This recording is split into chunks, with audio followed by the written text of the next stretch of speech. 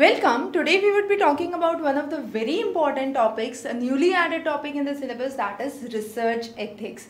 Now, when you are starting with any of the research, you need to have certain basic fundamental understanding in mind, and that is understanding the difference between, first of all, the two terms, that is research ethics versus research integrity. Now when I say integrity, what does it mean? It talks about not only research ethical principles but also a kind of a broader outlook where you are talking about planning, you are talking about legal or a professional framework that is required. So integrity, we could say, is a much wider perspective which has certain obligations, standards that are included. But when we talk about research ethics, our main focus is on the principles, the values that are required for your research.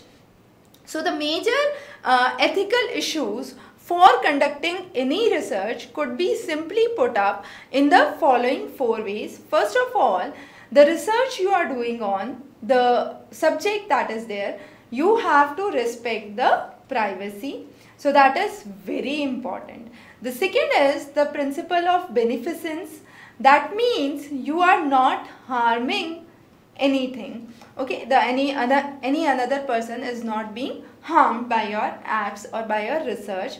The third important thing is maintaining anonymity. So you have to make sure that the subject that you are using or that you are conducting the experiment on, or you are taking the data in the form of field survey or questionnaire, whatsoever it would be, you are trying to maintain his anonymity and make sure that the information you are taking into account is kept confidential. So confidentiality is a very important thing.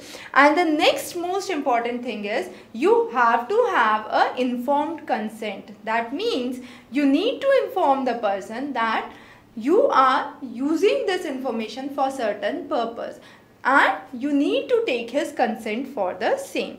Besides this, we also talk about honesty, we talk about respect to the intellectual property, non-discrimination, responsible publications that are there. So these are some of the key issues that we focus under research ethics. The next important thing is when we talk about research, there are situations where there are misconduct of the research.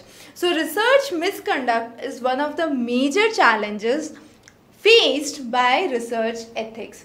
What are these challenges in form of? So this is in form of three things that we talk about.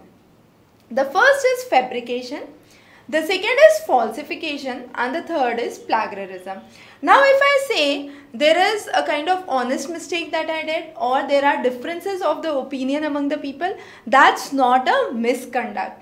So be very careful. You have to identify a misconduct very differently. It is not simply the honest mistakes that are done or varied opinion. So that's not misconduct. Misconduct is something when you are moving away from the real ethical principles that are there. And that could be in the form of plagiarism. Plagiarism means you are using other ideas or things in the work that you are trying to do. Now this plagiarism could be of various ways. It could be self-plagiarism, where you are using your own content that you use somewhere else in another research.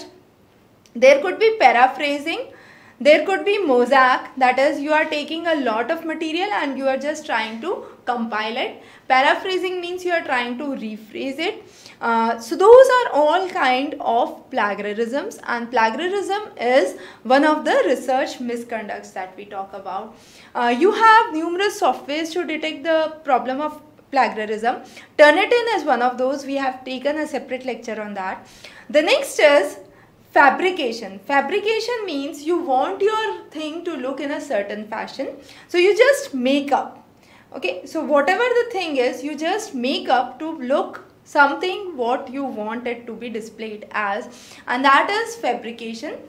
However, there is another term, falsification, which is different from fabrication, where you try to bring in false results. So you are manipulating whatever information that's going in order to bring in the right result. So you could omit certain information, you could change the data, you could manipulate the facts that are there, remove certain information in order to prove something by hook and crook. So that is what is falsification. So if there is falsification in that research, it's not an ethical research.